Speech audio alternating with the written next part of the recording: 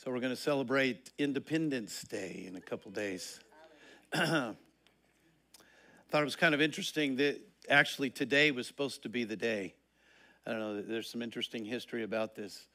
What was it? Samuel Adams, I believe, wrote his wife and said, tomorrow is going to be, he wrote on July 1st that tomorrow is going to be a day to be remembered in history that will be celebrated for years to come.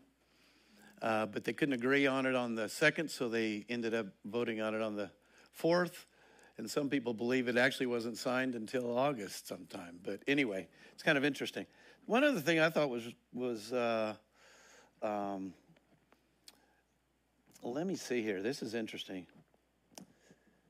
So a remarkable coincidence was Thomas Jefferson and John Adams, the only signatories of the Declaration of Independence, later to serve as presidents of the United States, both died on the same day, July 4th,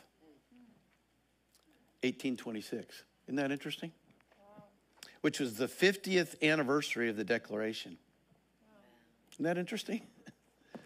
Although not a signatory of the Declaration of Independence, James Monroe, another founding father, was elected president, also died on July 4th, 1831, making him the third president who died on the anniversary of the independence. It's kind of interesting, isn't it? Independence is so important. And, you know, there's some factors that go into it that I just want to refer to today quickly. Because lives have to be sacrificed, blood has to be shed to secure what's going to take place in a declaration. It wasn't enough for them to just win battles. They had to finally say, okay, this is what we're not going to go back to anymore. They were oppressed, weren't they? They were unrighteously oppressed by England, and the reason why England could do that, why could England do that?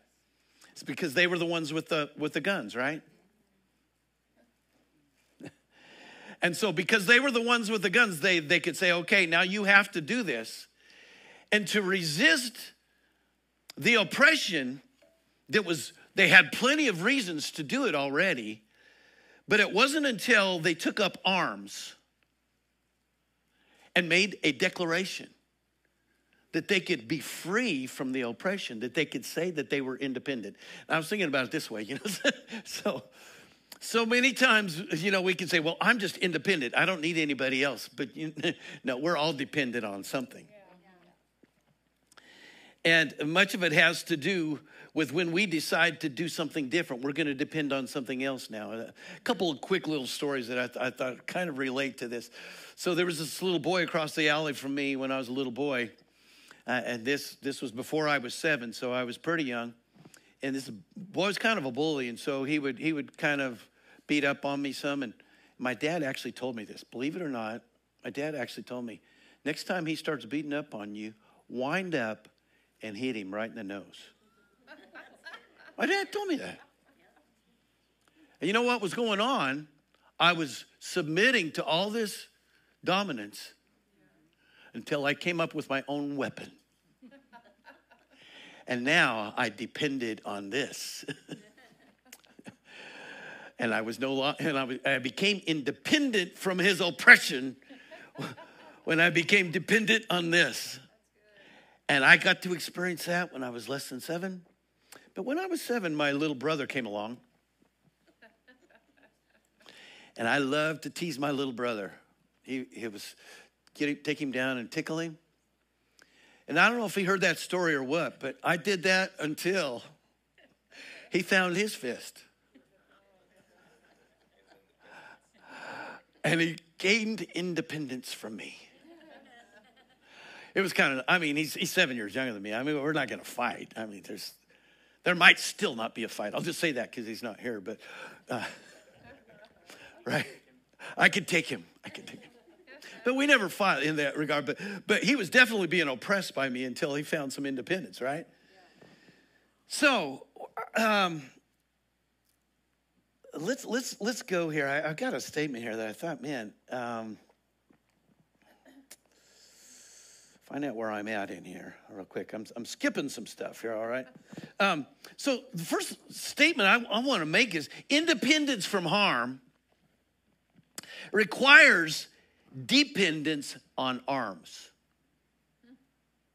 You're going to have something that's greater than what's coming against you, and you're going to need to be able to use it if you're going to get independence from it. And then you're going to have to be willing to use it some more just to maintain that independence. That's kind of what we're going through right now in our country. It's not enough that it's been won for us. We're going to have to maintain it. We have to keep taking up arms. But it's not just military arms, it's ideology. What was actually taking place was the thought that the king could dominate them. And they said, no, we have another thing that given to us by our Creator is a freedom.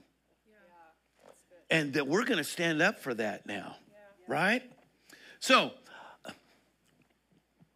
this is the crux of what I want to get to today is that in order for us to be independent from harm, we're going to have to take up and use arms, weapons. So we got started on this a little bit last week. You got to have some weapons, don't you? You got to be willing to use them. Father, help us this morning. We need you. God, you said that you would be strong in us, that you would equip us, that you would enable us. And God, I pray that today that there would be an enabling of us by the power of your Spirit to use what you've already given us to be independent from what anything that scoundrel of Satan would try to do in our lives. And Father, I thank you that you've given us this power and that you're enabling us to wield it well. Thank you for it, Father, today. In Jesus' name, amen. So, few more statements. There's a declaration then becomes the greatest weapon of freedom.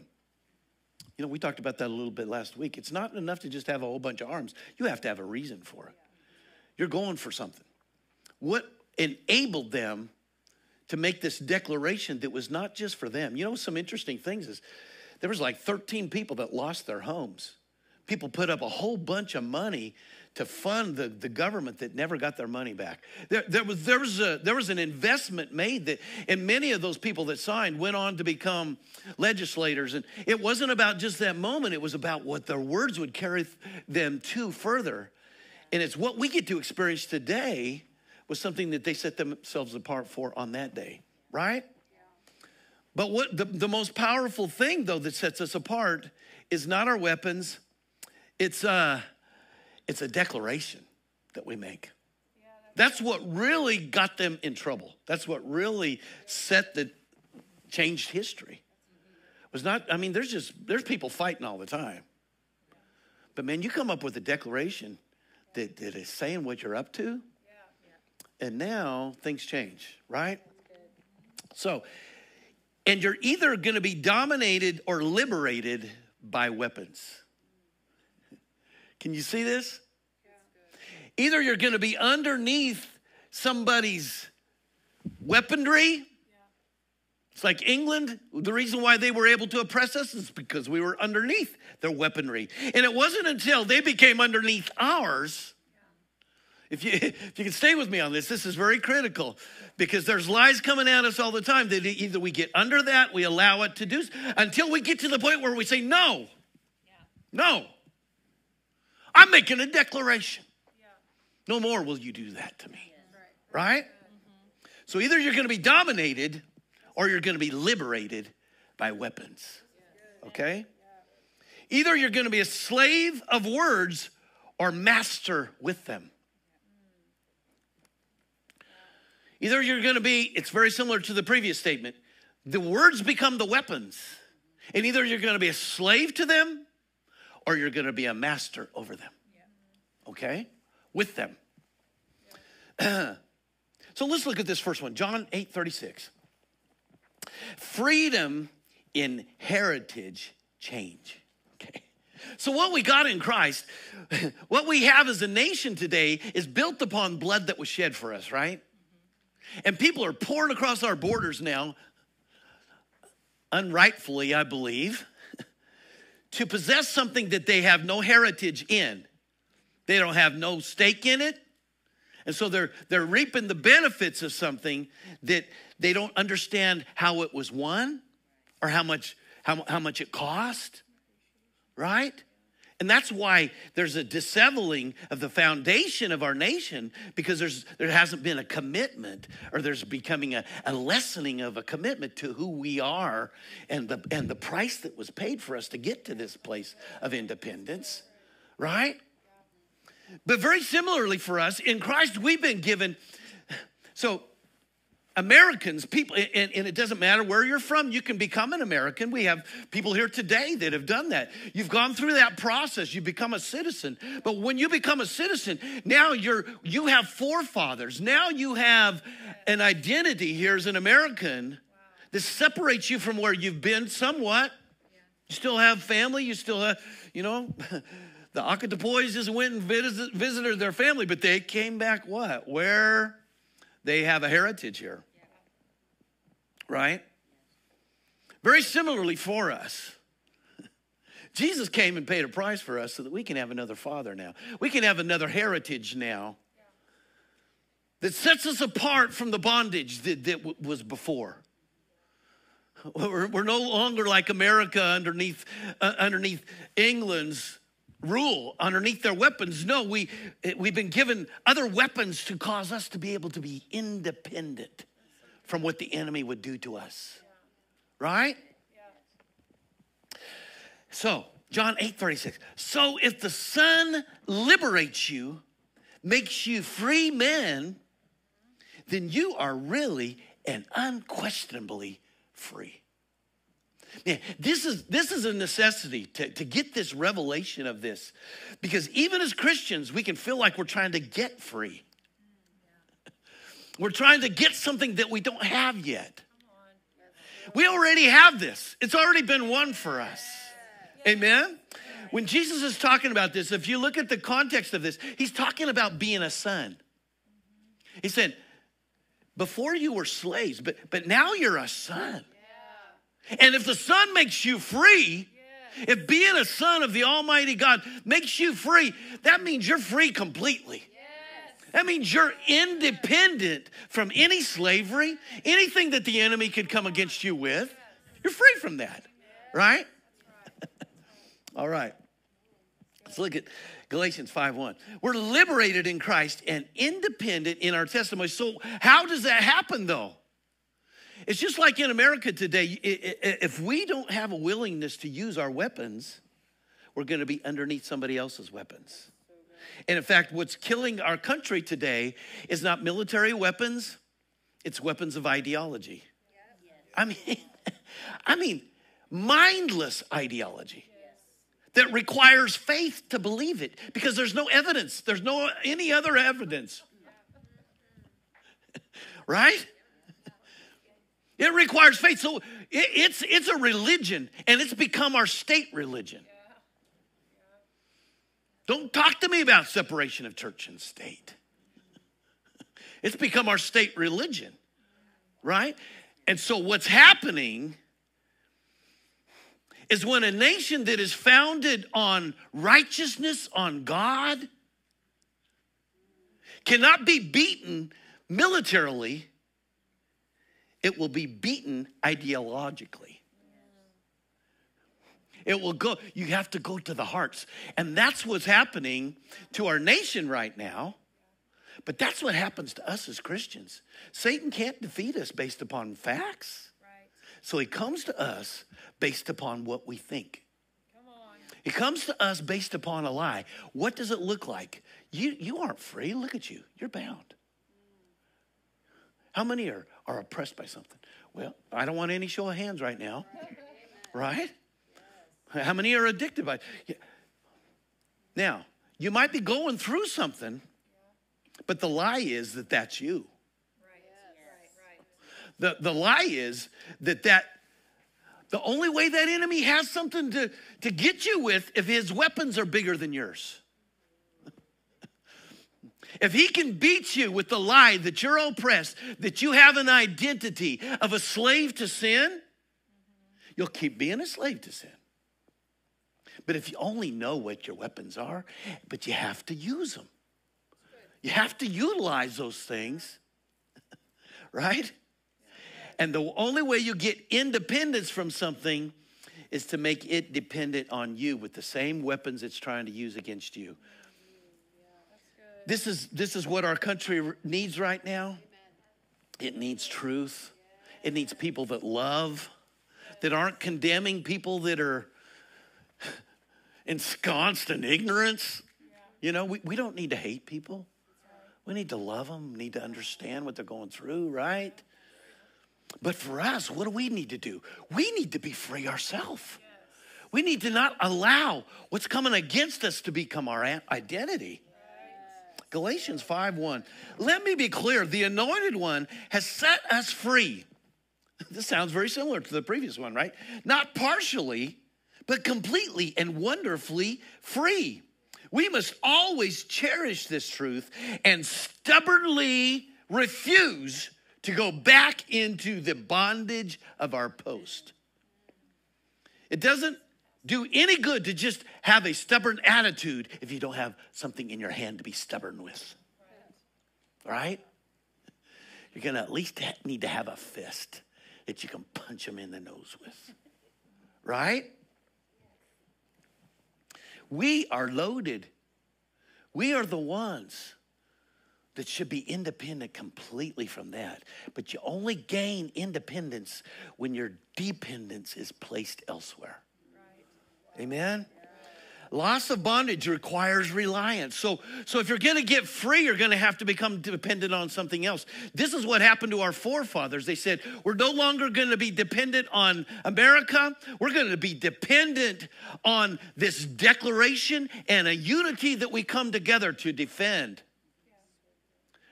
They didn't become independent completely. No, they became dependent on each other. It was a United States. Right? Yeah, that's good. So loss of bondage requires new reliance. So I want to encourage us in this. We have something that the more we become dependent on a new thing, a new freedom, the more we become have an attitude about it. Don't you like that previous one we were saying? Stubbornly refuse. How many like to be stubborn? Man, it's in me. I can be very stubborn. And no, not you. Oh, okay. She's over here, amen. I was expecting it from my wife, and it came from another voice. I'm just kidding.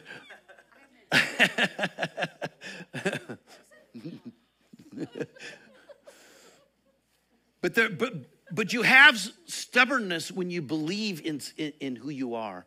You have stubbornness when you feel like you're being challenged from being who you are. And there needs to be this understanding that Satan is not going to take who I am. Yes. Amen? And I'm going to get out. Okay, I get ahead of myself here. Because we can talk about some weapons. I think we're probably set today for security, I imagine. I won't say any more about that, all right? But loss of bondage requires new reliance. Romans 6:22.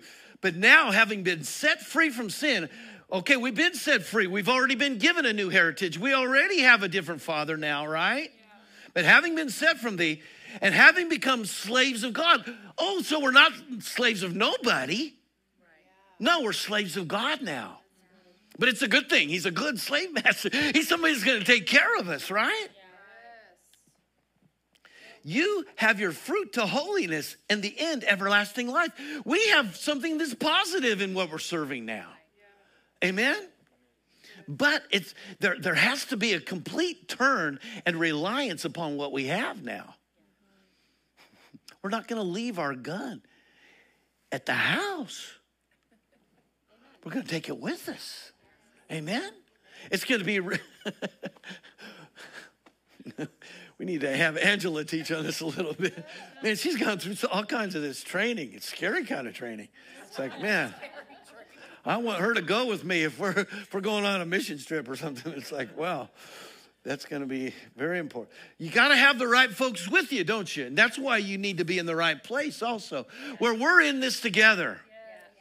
We don't have people tearing us down. Amen? Because you can't have one, you can't be on both sides of things at the same time. You can't be joined up with the accuser of the brethren, the ones that's volleying lies at people and expect to be on the side of God. Right? All right. John 8:31. What dependence produces independence? So we're saying you're going to have to depend on something else, right? But what dependence does that? John 8:31. Then Jesus said to them, to those Jews who believed in him, if you abide in my word. Okay, no, please don't let this become something that we just kind of put back into the category of something we've already heard. Let's say, God, show me how to take what I already have and begin to become very independent with it, right? If you abide in my word, you are my disciples indeed, and you shall know the truth, and the truth shall make you free, independent, right? Independent from what? Well, not from him, from the lies, from the oppression, from England, right? We get delivered from that by becoming dependent on something else. What is it? It's his words, okay? That means his words are the declaration that will eliminate the oppression of the enemy. Amen? So directions are applied. The directions applied lead to dominance denied. Don't you like that phrase? That's quite a turning of a phrase, is it not? All right. Directions applied lead to dominance denied. I really like this psalm here. Psalm 119, 133. Man, Psalm 119 is just like full of stuff about God's words, isn't it? You know, can I just confess something to you that I saw afresh and anew this week? Is, you know, the law wasn't all bad. Sometimes we want to get rid of the whole law. And Jesus said, I actually came to fulfill the law. And I'm thinking, why did David take the largest chapter in the whole Bible by far to magnify God's law? It's because he's not thinking about the stuff that's an oppression to him. He's thinking about the promises. Did you know all the promises of God are in the law? Wow. And in Christ they're yes and amen. That means there's a whole bunch of good things. Yes. There's a whole bunch of things from the word that David stood upon to be a weapon against those who would come up against him. He said, let the enemies come on my left and on my right. And one thing I'm going to think about. Why? Because that was his weapon that would defeat any enemy that would come against him. One thing I desire is to be in the presence of God in the temple and to listen to what he has to say. Because what he has to say is my deliverance. It's the weapon. That's good. When the enemy's coming at us, the first thing we want to do is despair and say, look at how bad my attack. As soon as we do that, his weapons are in our mouth. Yes. And they're defeating us more than he can physically. Right. And God says, I have something else. If you'll just listen to David a little bit. He's got the enemy coming on every side. And what does he do? He says, I just want to get God's words. Why? Because they are the weapon. That's good. What did Jesus say? If you abide in me and my words abide in you, right? You'll ask what you will and it shall be. That sounds pretty. Yeah. What do you want? Well, I want to be free. Well, you're free. Yeah. But you're going to have to use these words in specific ways that we'll get to here real quick, okay? Man, this is so good. We need to be free, don't we? Yeah. How are we going to affect a bound world if we're bound? And it doesn't matter if we're in church. It doesn't matter if Jesus has already paid the price. If we're still under the lie. If we're still not using our weapon. Okay? 2 Timothy 1:13.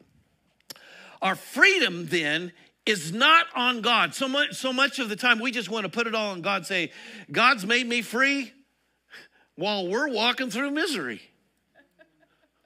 You know? So our freedom then is not God's already done his part. And now it's our responsibility. If we're going to walk in freedom, And here's what I want to encourage us in. I'm so glad that all the founders, Thomas Jefferson, that they spent all that time writing that and then making sure that it went into place and following it up. It wasn't just for them.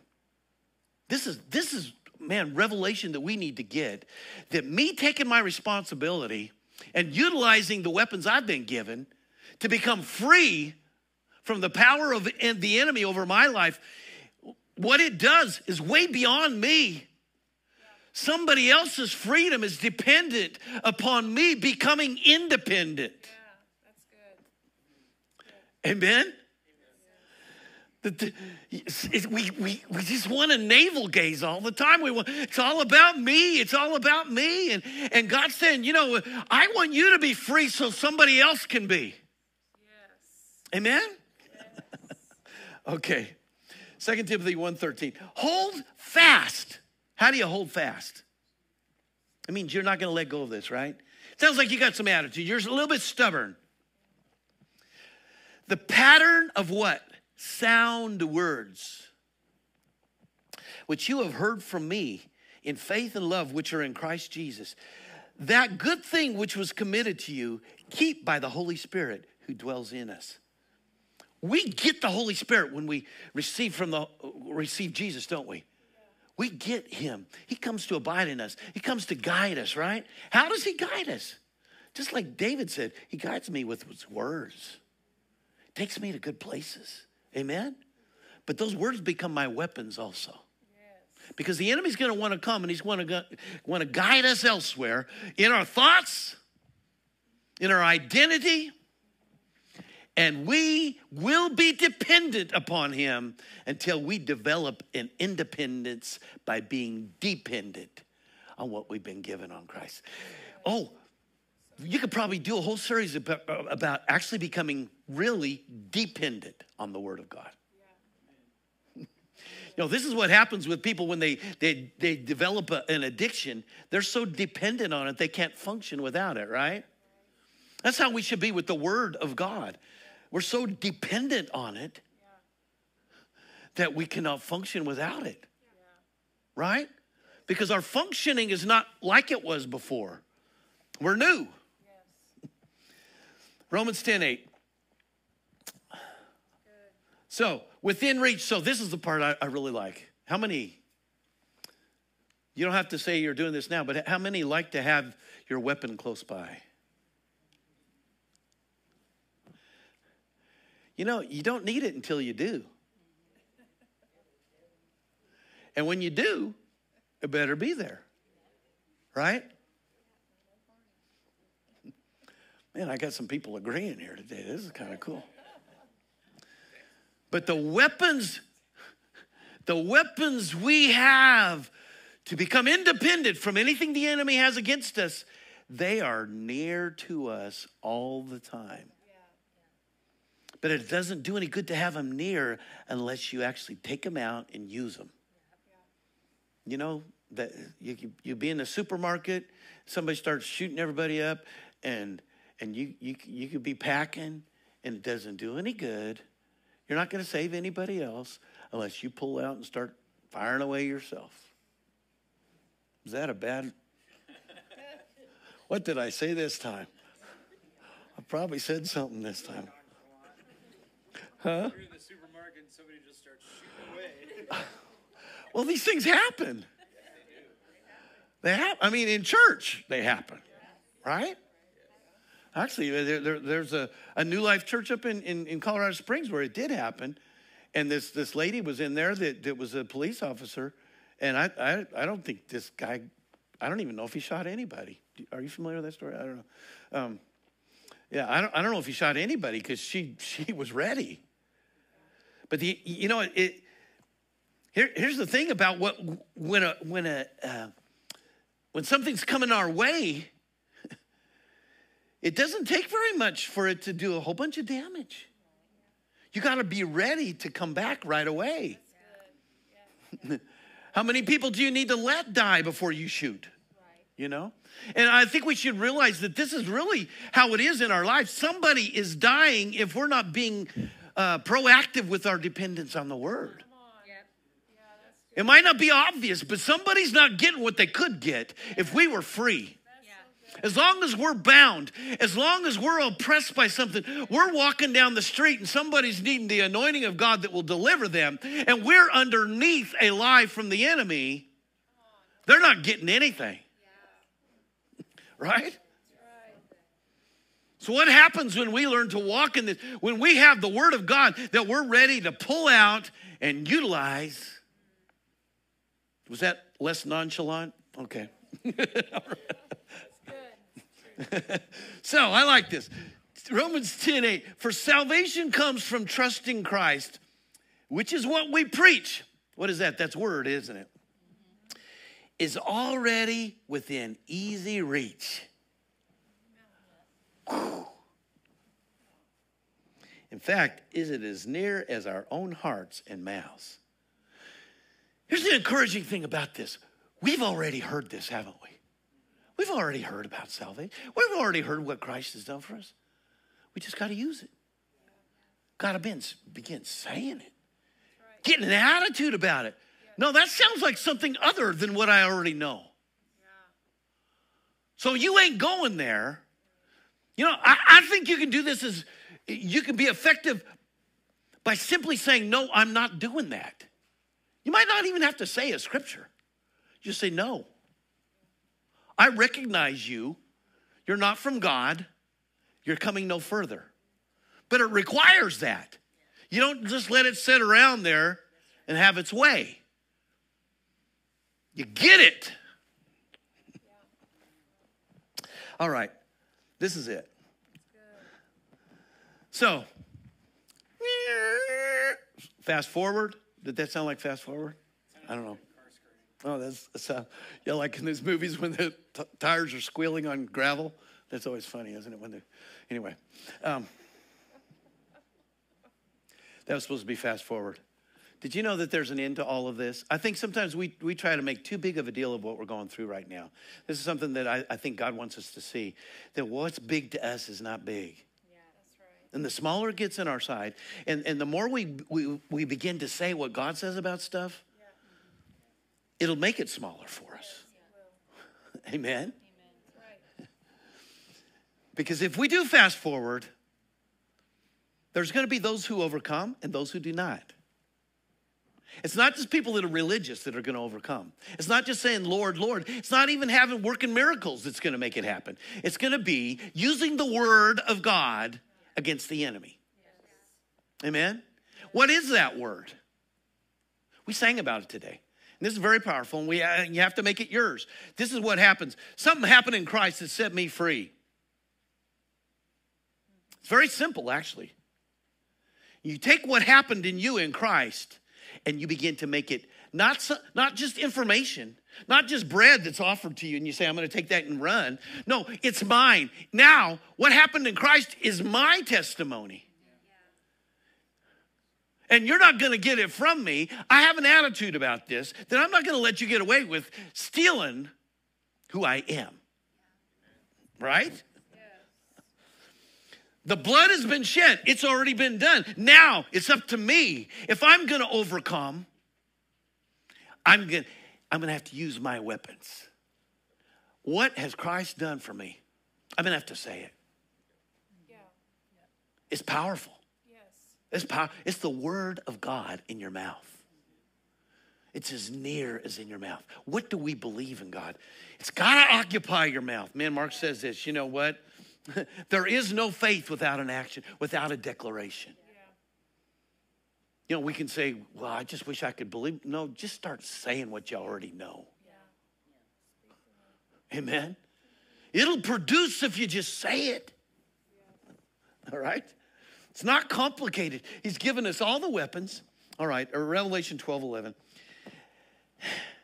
And I want to be the they. You know how there's so many, they say, and you know, there's all these theys, you know. Some theys I don't want to be, right? But this they I want to be. Can you say that with me? This day I want to be. All right, that's kind of fun to say, isn't it? And they did what? Overcome.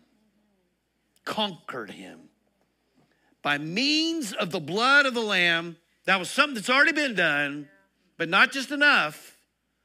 And by the utterance of their testimony. They had to say it. They had to say it. It wasn't going to happen without them saying it.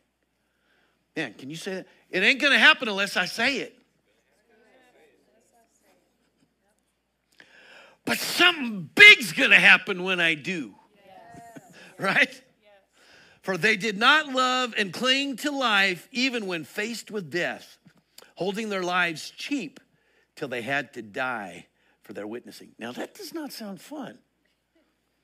But what is the war against the declaration of who we are in Christ? The flesh, this life. Oh, something's not going to happen for me in this life. So I have to succumb to the oppression to get it. That's what the enemy's always wanting to do. If you don't succumb and give in to this like everybody else. Remember last week we were talking about high places, and that's where we're going to take these thoughts down from. Commonly assumed things. No. Right? No. We're not going to allow the enemy to tell us lies about how we're losing something in this life, in this flesh. And you know what he does when he does that? He steals from us the power to have dominance over that very same thing. And as soon as we let him tell us what's what, begin to guide our steps with that, we're his slave. That's right. And we have no option but to die under his rule. He says, you're going to die if you don't do what I say. No, I'm going to die if I do what you say.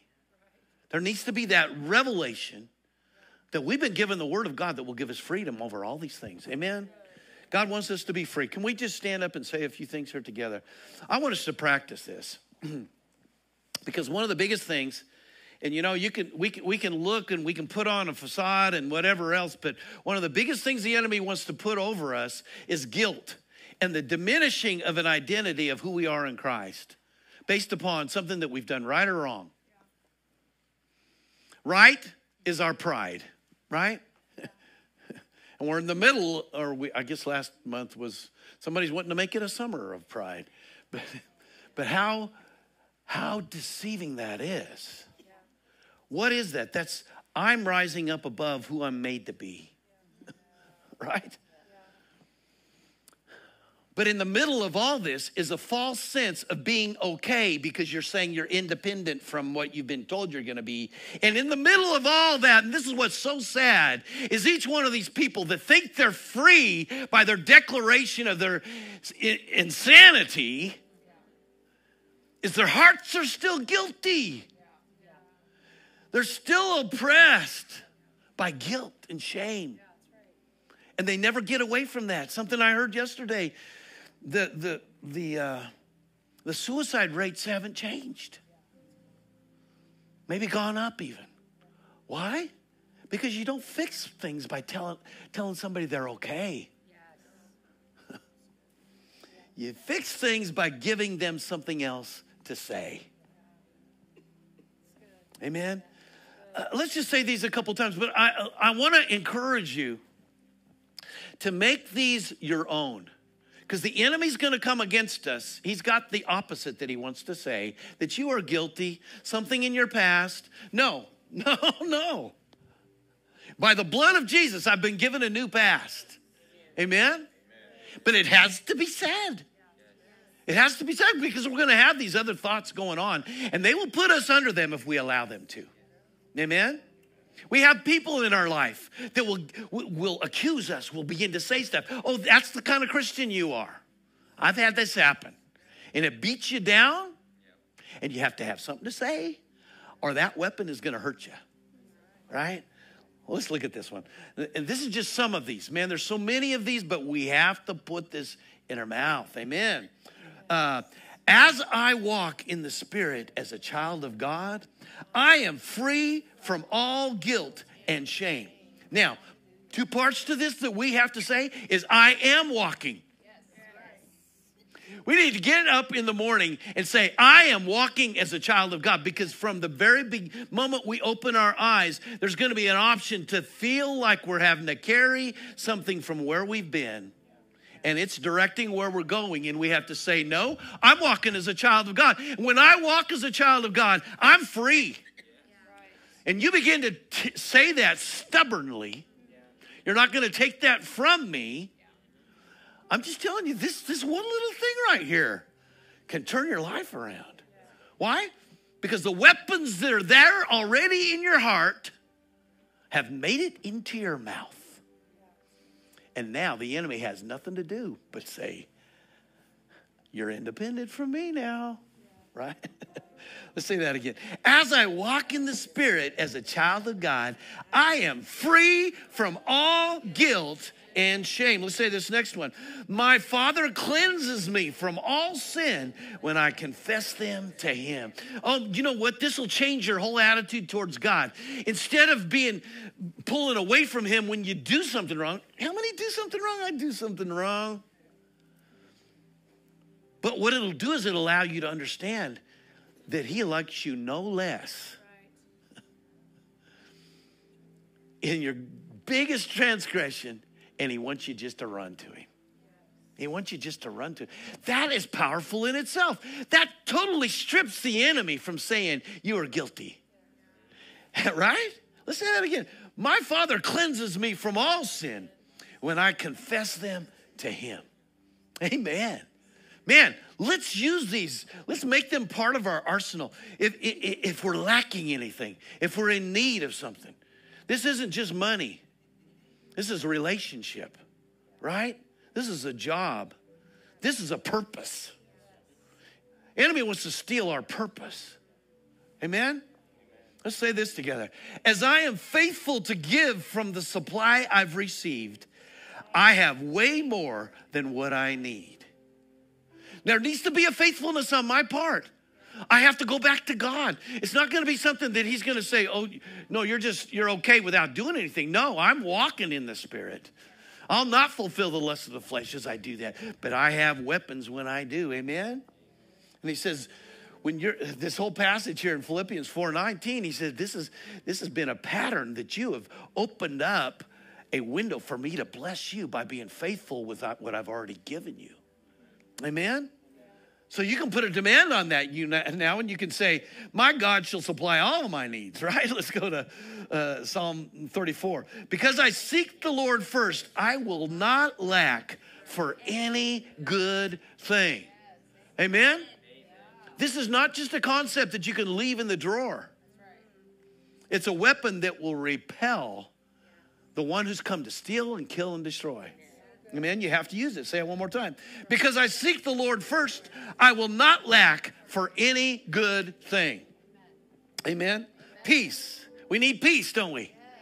Oh, man. Sometimes we long for peace, right? I've just got one here, but man, it's powerful.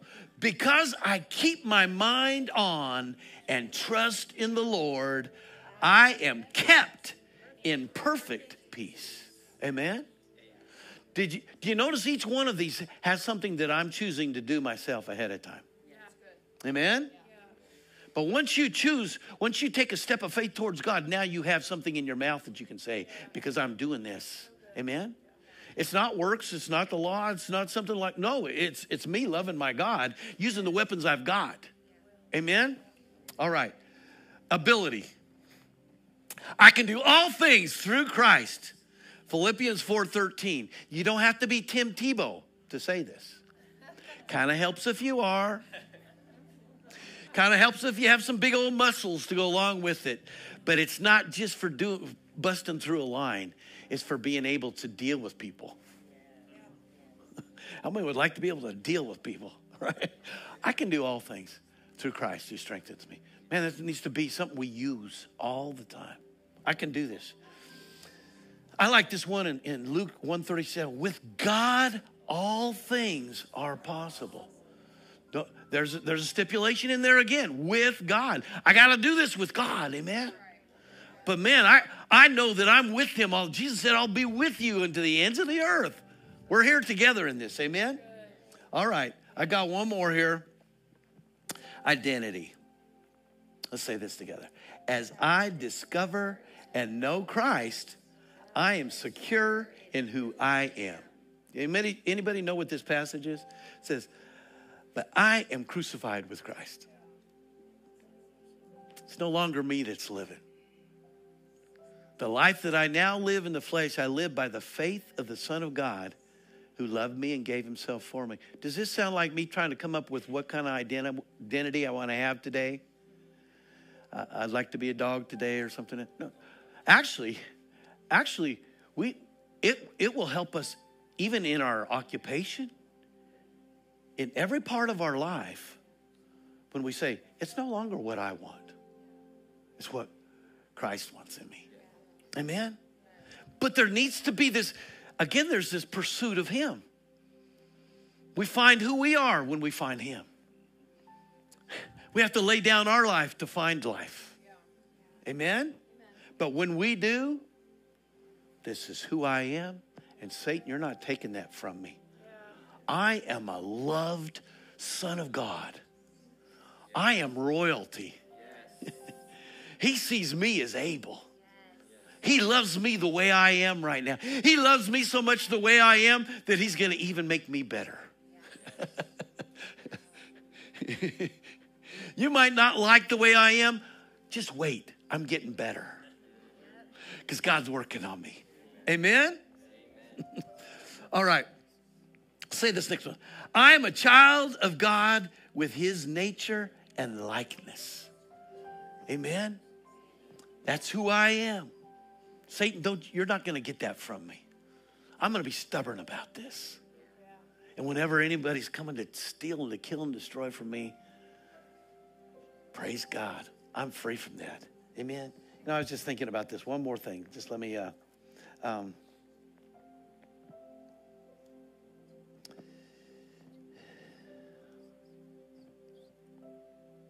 So in Revelation 12, there, the passage that we like to read, they overcame him by the blood of the Lamb and the word of their testimony. Who are they overcoming? It's talking about the verse right before that. It's talking about the accuser of the brethren. The one who came to accuse. What did he have?